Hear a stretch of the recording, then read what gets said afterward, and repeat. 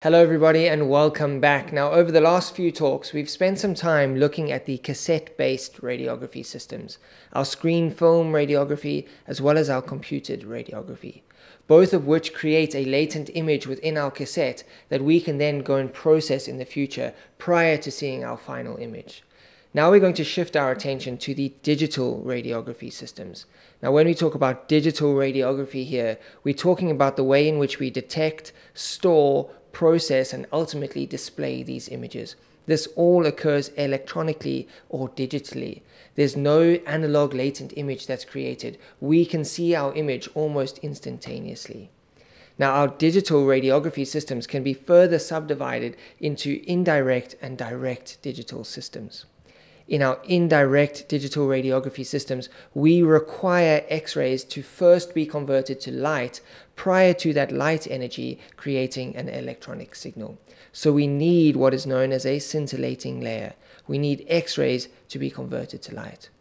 Our direct digital radiography systems can take that X-ray energy and directly convert them into an electronic signal that we can store and ultimately process into an image. So we need this scintillating layer in our indirect radiography systems, and we've seen a scintillation layer before when we looked at screen film radiography. We saw those two intensifying screens that sandwiched our film, and that intensifying screen created multiple light photons from one X-ray photon, and all of that light energy was needed to deposit silver atoms onto our film itself. So let's take a moment now to look at this scintillation layer and see how it differs from the intensifying screen that we used in our screen film radiography.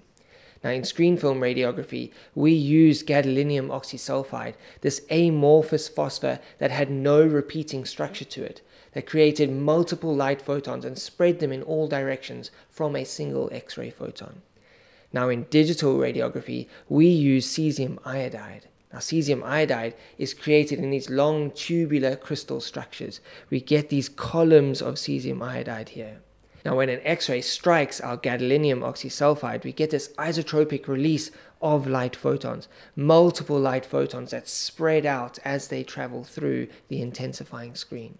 We can see the lateral spread that occurs here of these light photons, and we get a reduction in our spatial resolution.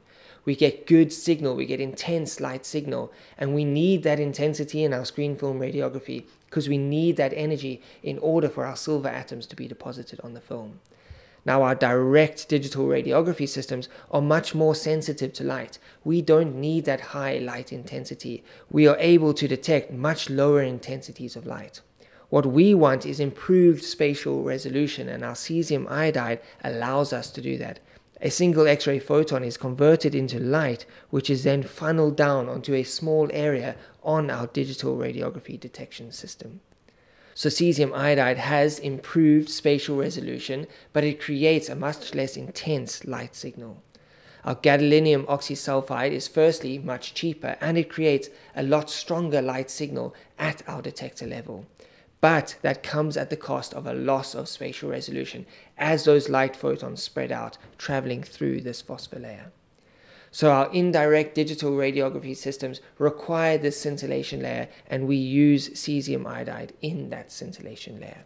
That is what separates it from our direct digital radiography systems. And that's a common question that comes up in exams. What's the difference between indirect and direct digital radiography systems? And the main difference is this scintillation layer. Now, if you are studying for your radiology part 1s or your registry exams, these types of questions I've collated into a question bank that I've linked down below.